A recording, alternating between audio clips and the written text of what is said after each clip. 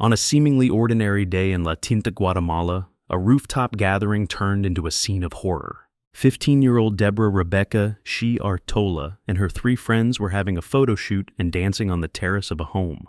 Video footage captured these moments, showing them enjoying their time, unaware of the looming danger. As Deborah moved closer to the edge of the terrace, she came into contact with a high-voltage power line. Horrified onlookers rushed toward the building as her body was rested on the cable, surrounded by smoke. The high-voltage cables sent electricity surging through her body, decapitating her. Her body then fell nearly 20 feet to the ground, and she was pronounced dead at the scene. The incident is under investigation, as authorities work to confirm that the tragedy was an accident. The investigation will likely focus on the safety measures in place at the location. The incident sparked a wave of grief and concern within the community, with many expressing condolences and support to the family.